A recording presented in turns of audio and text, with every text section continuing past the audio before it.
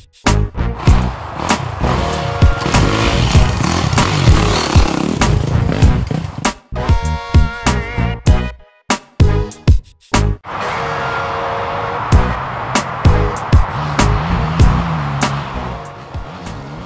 you're doing flat landings, it's pretty simple. You just want to let your bike float, stay loose on the bike, and you want to try to drop your rear end. Maybe rev the gas a notch or drop your clutch right before landing.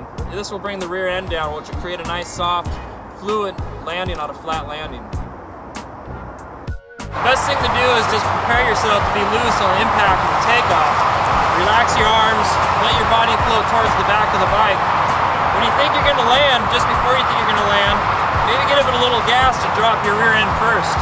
This is going to give you a lot smoother landing and be prepared for any big holes that are on the other side of the jump. Thanks for listening and stay tuned to MasterLinkPro.com. Kevin Bailey, tip of the